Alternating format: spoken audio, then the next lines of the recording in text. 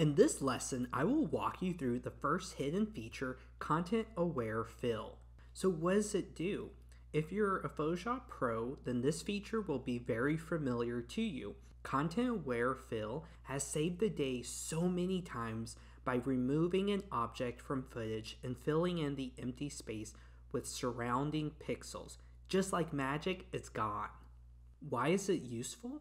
Throughout my professional experience, I have run into situations where my team discovered after a shoot that we needed to remove an object from a scene, or maybe we just needed some plain space to put text or a logo in. And now we have to solve that problem in post. Good thing is that Content Aware Fill has been the perfect solution to this. How to use it? I'm going to walk you through my thought process for how I go about editing a scene using Content Aware Fill. The first step in the process is to create a mask around the object you want to remove. I try to examine not only the object I want to remove, but also consider the background and how I can have a more seamless content fill. For example, if there's a complex pattern behind the object, I might select a larger area that includes the full pattern, so also remove it since it will be too complex to have a seamless result. Another thing that's helpful to consider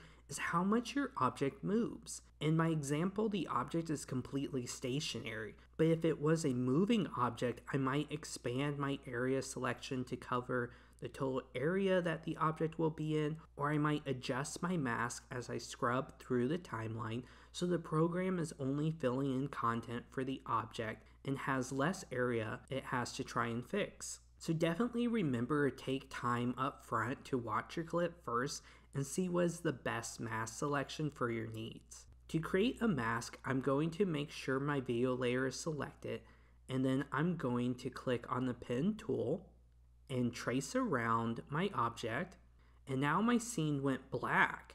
No worries, all you need to do is go down to the mask and click subtract, which will invert the effect so the mask subtracts the selection from the rest of the clip. Pro tip, if the object moves during the video, you will need to adjust the mask at different points in the footage so it stays aligned with the object.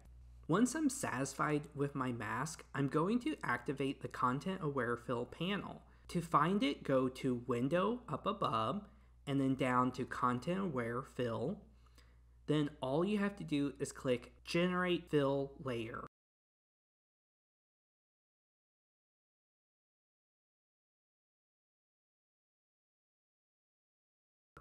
As you can see here, it generates a brand new layer on top made up of a sequence of images of the filled in area.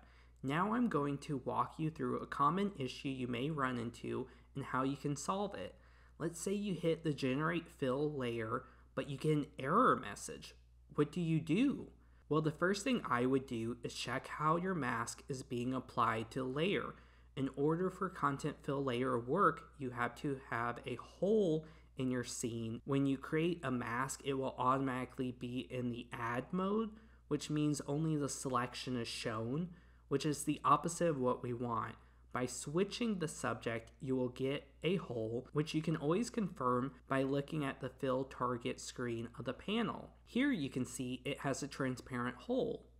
And now you're all set. To recap, this feature can be used in so many different applications. So remember to review the footage first and draw your mask selection according to the complexity of the object and the rest of the scene. And remember that if your object is moving throughout, you will need to adjust the points of the mask throughout to match the position of the object.